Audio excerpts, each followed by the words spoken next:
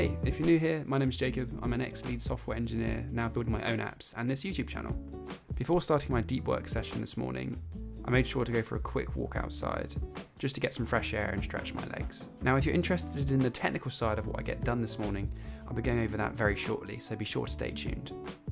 Now, very quickly, if you're interested in learning more about what I'm doing from a business point of view, be sure to join my free newsletter. You'll find a link to it in the description of this video. I set my timer, put on my lo-fi beats, and got to work.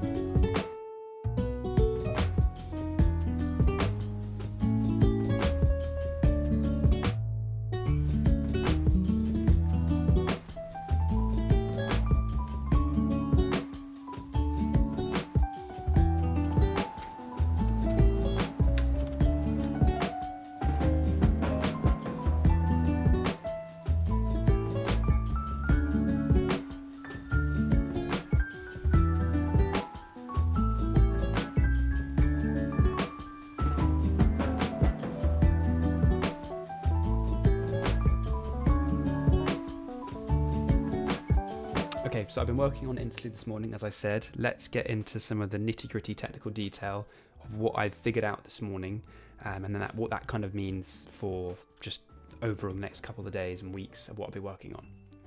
So, what I've learned today and what I've been building. So, as I mentioned in my last video, or the last episode of this series, I've been looking at trying to extract the company employee number or the number of employees the company has from the company documents, and it works, which is really great, but it only works on the local machine. It doesn't work in production because we are downloading all of the files onto the front end, which you can see here, and then essentially converting them into JPEGs and OCRing them, and it goes over the kind of the storage capacity of our Heroku instance. So I am figuring out a way, I'm researching a way to kind of do it in production and at scale, because it's really important. You know, as I mentioned again in my last video, but if you're new here, like quickly explain, Interlu is a product that lets you search, save, and manage companies, UK companies quickly and easily. This is the first version of the product. It's pretty basic. Let's search for a company. You can see, get a company information, overview, and maybe the data will load in, maybe it won't. I don't know what version or branch I'm on. But you can see here now I'm just downloading files onto the local machine, which is okay for local, and it kind of got the tests working and we're getting the employee count here. But again, it won't work in production. So that's what I've been looking at today. How do I get this working in production? Okay, so please bear with me. I've got a quick plug for my 4 new digital products, which you can find on my website. And also they'll all be linked in the description. I think there's something for everyone here from my YouTube channel. And if there isn't, if there's something you think I'm missing or something you think I could offer which I haven't got on here, please let me know in the description or in the comments, sorry. I'd love to know what you think I can provide value for, you know, what I can do for you. So the first one is a software developer CV template. You know, I reviewed hundreds of CVs while hiring for junior software engineer jobs in the past, and I've just found, and it's not necessarily the perfect formula, but a winning formula, which has worked for me getting interviews at top UK startups, but also just essentially lays the foundation for what a good CV should look like. You'd be amazed at the kind of I don't want to say rubbish, but the just kind of below par, just the below par CVs that I've read, and just having a clean structure will do you so much good, especially in the format which I lay out here for you. Moving forward. Now, I get loads of comments all the time on my videos saying, you know, should I become a software engineer? How do I become a software engineer or developer? This product kind of just provides my own kind of journey through it and all the courses that I've done and what I would recommend today if you wanted to become a software developer in 2024. And finally, I've got these 2 templates. One is for a portfolio if you're a software engineer. So if you're thinking about upgrading your portfolio or your personal website, I'd recommend this template for you. It's going to be super clean, highly customizable, and you'll also get a 1-hour course of me kind of walking you through how it all works and how to customize it the best way, and also how to deploy it if you haven't done that before. And then the same for the SaaS landing page template. I think I've seen so many odd and different SaaS landing pages in the past. I think having a basic standard template is always a good start, and you don't have to waste time thinking about how that's going to look. You can just plug and play and get started, so you can focus on what's more important, getting customers and building product. So those are my 4 quick plugs. Apologize, thank you for bearing with me. Now we'll get back to the video. It's pretty simple. I needed to not host my documents or kind of bring the documents down to the local machine. I need to do it elsewhere. The first instance I looked at was just AWS, and that's what I've tried this morning, and it looks to be working quite well. So it all kind of comes back to actually a bit more of the core functionality of Interlu itself, with how we handle documents. So right now, when we call get filings, I've now changed it to where we download the file onto a local machine and then upload it to an S3 bucket, and then save the file key in a new file, like on the database basically. And that will then be pushed to the company where we can save it here. So then we have a list of files on our database for each company, and then also save the files on S3. So we are essentially building up our own database of company documents. So that's really great, but then what that also then allows us to do is when we then call the get employee count AWS for now, all we need to do is pass the document, and then for AWS to extract clients or to kind of get the AWS OCR tool working, all you simply need to do is pass with the bucket name and then the document file key. And then I know I don't mean to be like advertising AWS, but it is pretty handy. So what I then do is pass the bucket name file key, and then a few other bits about client request token, and it basically returns a job ID, which you can see here. This is just an example response, well, the response I got earlier. And then from there, you'll save that job ID maybe to the file itself, and then at a later date, or set up a SNS kind of simple notification service tool where it will alert a listener, and then we will just go back to that file, check the job ID is still kind of in progress, and then we know it's done. And then from there we can return, which I'll show you now. It returns this response here. So we get these blocks of data, which is a bit more complicated than how I was doing it before, but it is basically the OCR output from that document. So then what we would then do is save all of those blocks of data to MongoDB, our database, on the file.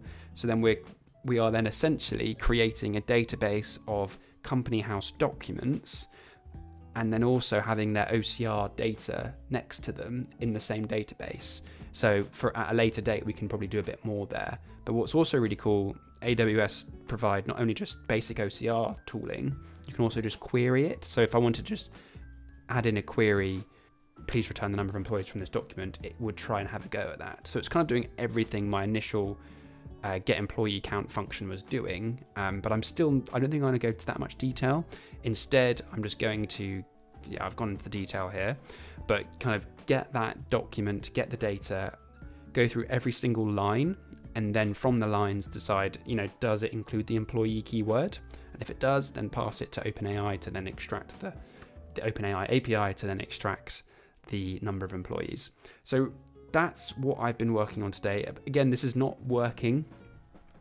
If I show you, this is like literally the code. This is the code I've been writing this morning, and it is a bit all over the place. But I think this kind of touches on another point which I wanted to mention in this video, is software engineering and kind of software development in general on the YouTube space, I think is sometimes not always fairly accurate of what it's actually like in real life. So this is me spending about 4 hours figuring this all out. And, if you were to watch a tutorial, it'll be 20 minutes of someone showing you exactly how to do it. And I think not having all, like, if I were to describe what software engineering or just kind of what the job is, it's having a problem, trying to find a solution to that problem. If you go into that at a deeper level, it looks like, let me try this, that doesn't work, let me try this, it doesn't work, let me try this, doesn't work, let me try this, research a bit more, it works. And that's what actually software engineering is. So hopefully you're seeing a bit more of what it actually looks like in this video in a day-to-day. I mean, literally just reading documentation, Googling it, figuring out what to do. And then I've put together a simple plan in my Notion, which I can share here. So this is the plan. Pretty simple. So obviously set up the tech extract to start the process, save the job ID to the document, maybe list the job ID on the company profile so we know it's processing. Obviously, great. Well done, Jake. No, it's processing, and then return a UI to the front end, which is quite nice. And then, so set up SNS listener process to handle responses, so we can save all of the block data to the file, check in line, if any include the employee. Yeah, basically what I've just said.